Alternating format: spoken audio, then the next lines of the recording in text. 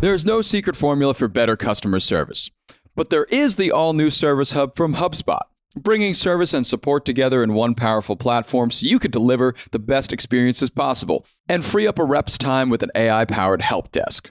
Also, you can easily support and grow your customer base. Secrets out, everybody. Service Hub is a game changer. Visit HubSpot.com/service to learn more. Hello, everybody, and welcome to Thursday, May 23rd. I'm John Weigell with Juliet, Bennet, Ryla, and Ben Berkeley, and this is the Hustle Daily Show.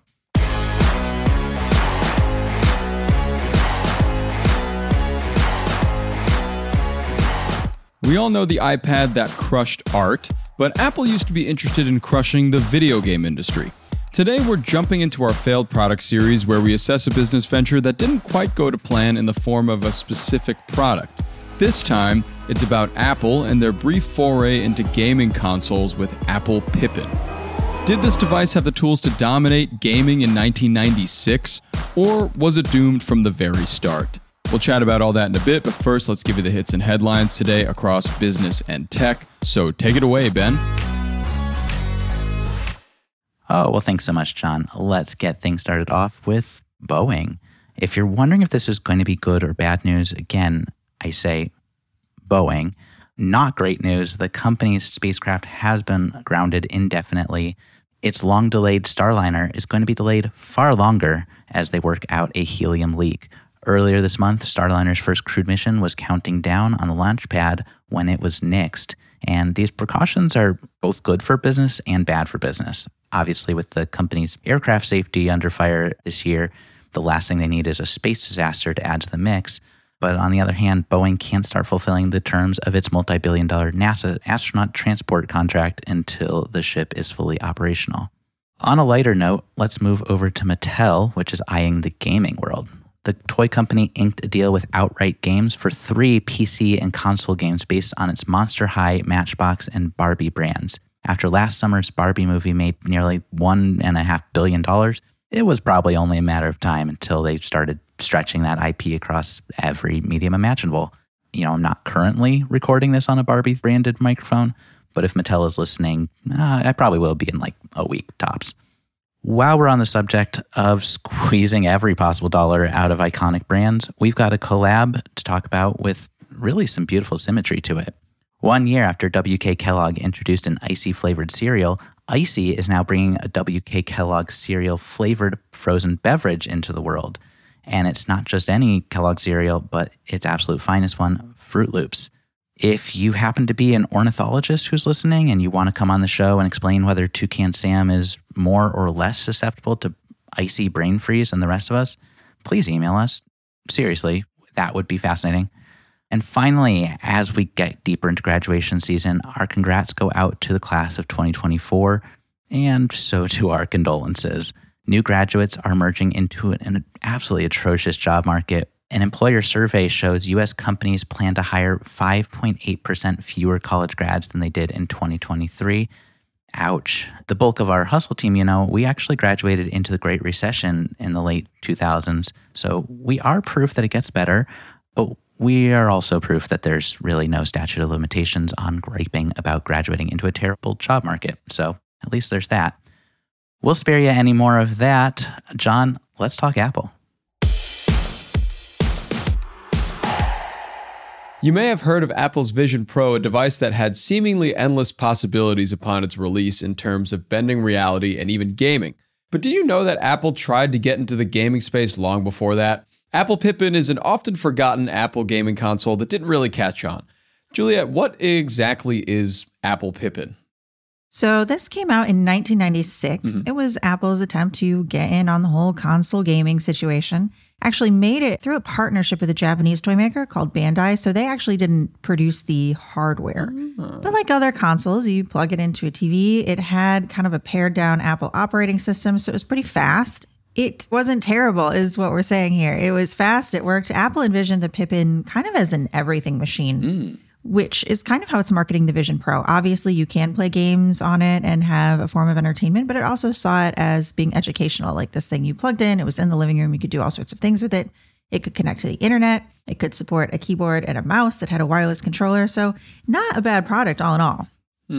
Yeah, not bad. 1996, though, pretty interesting time to get in on the console wars over here because the main players at the time were like, Nintendo 64, the first PlayStation was just coming out, and Sega Saturn were kind of the main players at the time. So to get in at that period and taking a look at this device, it does look like it was made by Bandai. It does very much look like a cartridge clunker, as I like to refer to them. Oh, absolutely. It did not have like these sleek Apple modifications that we know and love today. And really, the undoing of the Pippin was its rivals at the time. It's kind of a thing that Apple always does. The Vision Pro, as you know, is $3,500, which is truly thousands more than a lot of its competitors. It's more than the Quest. It's more than any other consumer headset out there. Right. I think the Oculus, when it first came out, was like a couple $100. Yeah. So much like the Vision Pro, that was the problem with the Pippin. The Pippin was about $600. That's over $1,000 today. And the Nintendo 64 and the PlayStation were both about half as much. So it was just kind of like, why do this when I can have this for half the price? Right, with more games and by a more famous developer, right? Nintendo having some time in the space previously.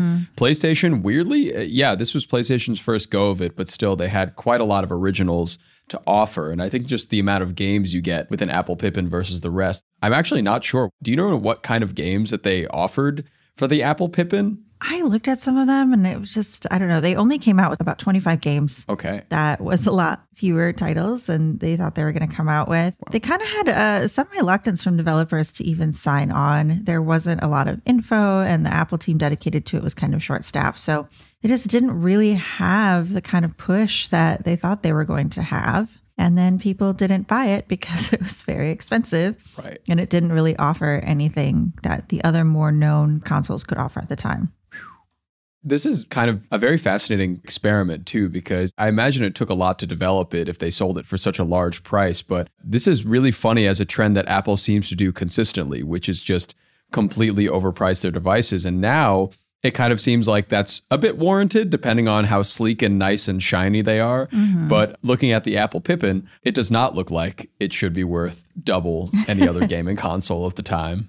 No, and it was kind of an interesting project that they had. It was a Macintosh clones project where essentially they would have devices, computers, or in this case, a console that another company made. And so those companies would make the actual hardware, but Apple would be responsible for the software. So yeah, you weren't really getting even a full Mac product here. It was, this partnership. And then when Steve Jobs came back to Apple in 1997, he just pulled the plug on that entire program. So any situation where a third-party company was creating the hardware, like he brought it back to this everything Apple all the time, walled garden situation. Right. And that included the Pippin. So not only did they not sell very much, but Steve Jobs was just like, I don't like this project at all as a whole. He basically just pulled the plug on the whole thing. Great. I very much enjoy the vision of Steve Jobs coming back into the office after a long leave of absence and saying immediately, no, not that. That's going away. Yeah. I wish we could see what that meeting would have been like because it was probably actually really chill. And it was just like, let's focus on this and not that. But I like to imagine him like smashing a Pippin and being like, what is this?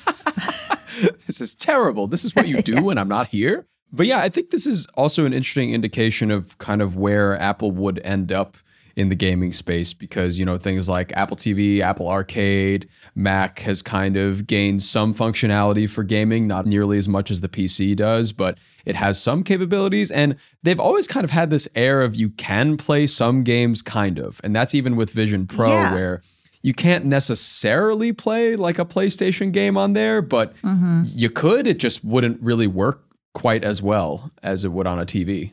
Yeah, I feel like there's always been this thing where it's like if you're a serious gamer or, I don't know, even if you just want to play whatever game of the year is or whatever your friends are playing, it's very difficult to do on a Mac product, and it always has been. Macs were not originally designed for gaming. And they just never really caught up. It was kind of like this constant back and forth where it's like, okay, well, this isn't a gaming computer, so studios aren't going to develop games for them. Then if you're really into games, you're like, okay, well, I don't want an Apple computer. I want a PC because a PC will run the games that I like. To the point where as of January 2023, 96% of players on Steam, which is one of the largest gaming platforms that we have, said that they gamed on a Windows machine because there really wasn't any other choice. The only reason I have a Windows machine at all at this point is because during the pandemic, I decided I wanted to play Witcher 3.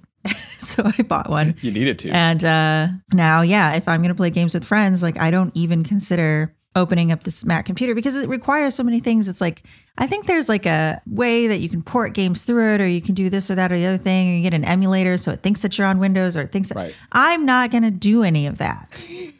You could just buy the PC and just let that happen. Yeah, I don't play games because I want complicated real life side quests. I play games because I want fun side quests, like, I don't know, go save this dwarf from a troll. Right. That's what I would like to be doing, not real life quests. I agree. That's a much better use of your time. But, now we're in this situation where people don't really game on Apple. I remember once I logged into my Steam account and it was like, oh, because you updated to Catalina or whatever, it no longer supports any of the games you did have that used to even work on this. So, Oh my God. The only place where Apple does excel at gaming, I think, is when it comes to mobile games. There's a lot of games that develop for iOS first as opposed to Android. But Right. Companies like Take-Two Interactive and King are really, really good with mobile gaming, and iPhone lends itself very well to mobile gaming. Tap Tab Revolution, anyone? Oh, baby. That was the stuff back in the day. I've never played this game, but I'm just going to assume that it was like God. Dance Dance Revolution, except using one finger instead of your whole Exactly. It is Guitar Hero, but for your fingers. Amazing. Spectacular.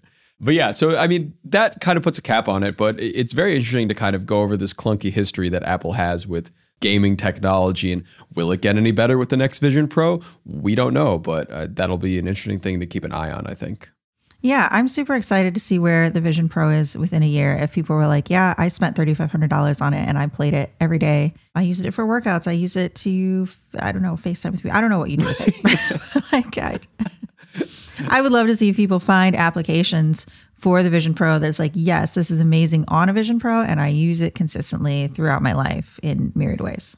Right. And one of those maybe one day will be Elden Ring, but not yet. Actually, that'd be too hard. That'd be scary. I can't play 2D Elden Ring. I don't think I can be immersed in Elden Ring. Well, thank you so much, Juliet. Appreciate it. Mm-hmm.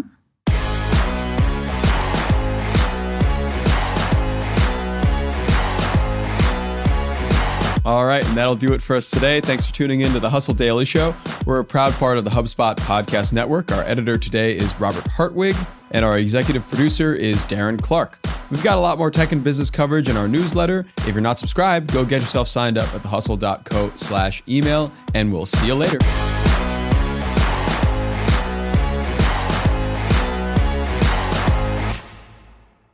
Hey everybody, I got a great podcast to tell you about. It's called Truth, Lies, and Work, and it's brought to you by the HubSpot Podcast Network, the audio destination for business professionals. On this show, you can join husband and wife team Al and Leanne Elliott as they dispel myths, impart wisdom, and answer all your questions about finding, keeping, and motivating great people. They actually just did an episode with John Smith, who is the manager and agent of famous Argentinian soccer player Diego Maradona. He talks about in this episode how he was able to manage the global superstar, athlete, celebrity that Maradona is and was. It's a great listen. You better get out there and check it out. And you can listen to Truth, Lies, and Work wherever you get your podcasts.